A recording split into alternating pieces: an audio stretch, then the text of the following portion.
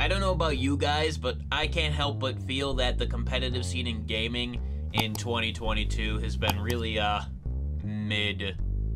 Unless you prefer to revel in the toxicity of League of Legends or unironically enjoy the trash that is Fortnite and Apex Legends, the PvP scene is, pretty dry. Halo Infinite is bare-bones trash that hasn't had a worthwhile update since its launch. Battlefield 2042 once again reminded us that EA is run by corporate shills.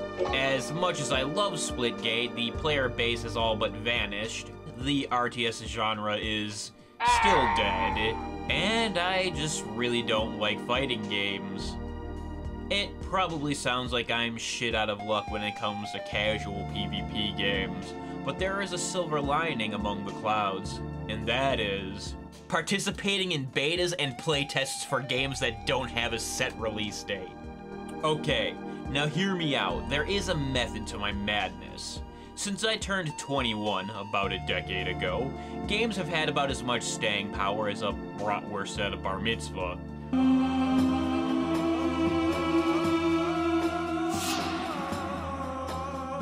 You see, I am hopelessly addicted to wasting all of my spare money on games I never play, solely to numb the pain of waking up every morning. So to counter that and save money, I've come up with a genius strategy.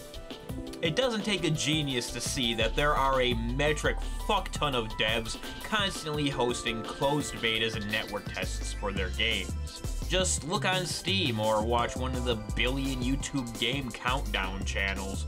If any of those games happen to pique your interest, sign up for the inevitable closed beta immediately.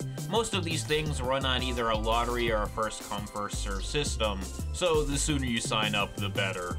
Aside from saving money, taking part in these betas and playtests gives me something to look forward to in my increasingly miserable life. The fact that these tests are time-locked motivates me to sit down and try the game, rather than let it gather dust.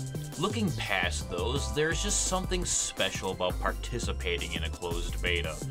Maybe it's the exclusivity, maybe it's the fact that I'm playing a game before the publisher forces microtransactions into it. Part of it could also be the beta bugs are funny rather than upsetting. One of the things I really appreciate is the surprise. I jump into most of these games watching no more than a couple of trailers. Is the game gonna be trash, or am I gonna have something to look forward to down the line? Even some of the games that aren't PvP look pretty dope. One of the co-op games I'm looking forward to trying is Outpost. I'll be honest, the game looks way too good to be real, and that's another positive to participating in these tests. Seeing an early build may show us whether down the line these games will inevitably be worth investing in.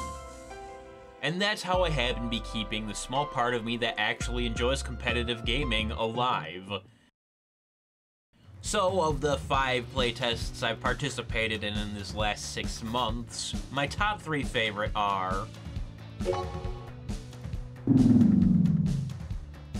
I actually hate MOBAs, but Overprime seemed unique enough for me to give it a try.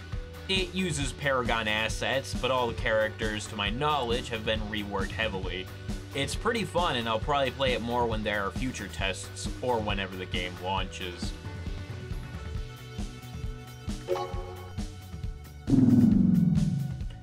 Gundam Evolution reignited my appreciation of the hero shooter genre. There's an obvious likeness to Overwatch. However, I feel that Gundam Evolution has enough uniqueness to stand out on its own. A different movement system and varied characters make this hero shooter stick out from the rest. And honestly, I'm way more interested in this than I have ever been for Overwatch 2. Among these games, Leap is my favorite. It's gonna be hard for me to do this one justice in a few sentences, but I'll try anyway.